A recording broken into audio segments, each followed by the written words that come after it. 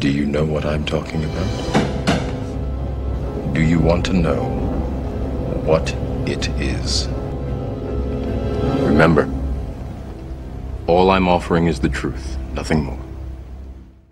The clip that you're just about to watch actually does go along with the video that I'm in the process of making, and I think it's so important I need to show it.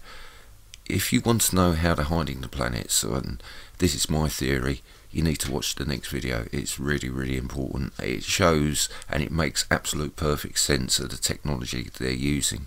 But now I think I found an answer. What I would like to do is show you two clips, and the first clip, the time of the clip is 6 PM. The second clip is an hour and 13 minutes later, 7:13 PM. It's for you to judge. Are we looking at a lensing system, a projection of a lensing system? That's exactly what I do think it is. And like I say, if you want to know my theory, my view, please watch the next video. Let's watch the clips. Well, another day, another sunset. And we're looking at our sun. It looks like a sun simulator. Blue around the edges, white in the centre. Our sun is orange, people. Orange, orange, orange. But hey, and you've got that chemtrail haze hanging in the background. Nothing to do there then. All those particulates, you can't really see the chemtrails, but they're there. You get to see the silver background up by the sun, and that's exactly what it does. That's what they use to obfuscate the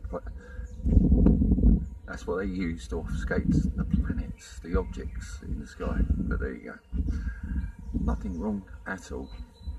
And if we turn around the opposite direction, we can actually get to see the chemtrails in the sky at the haze.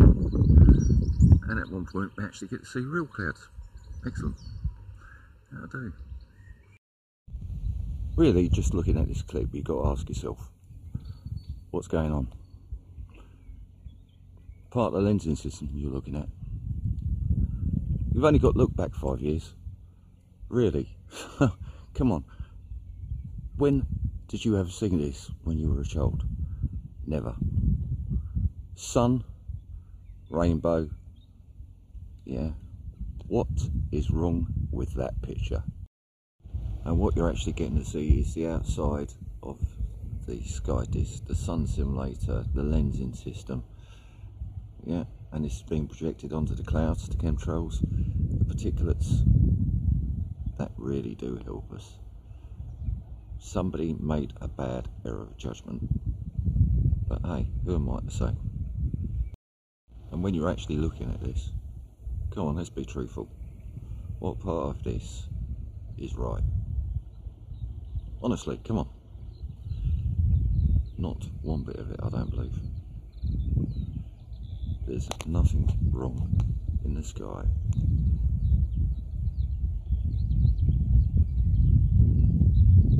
Nothing at all.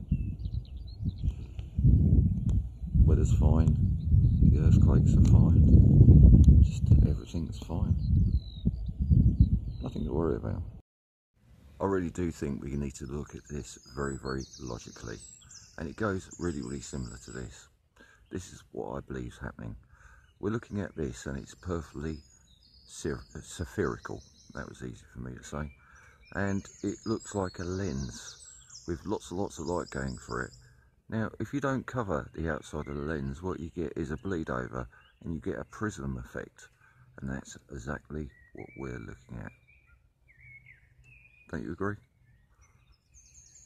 And if you want to know more, my next video is coming up.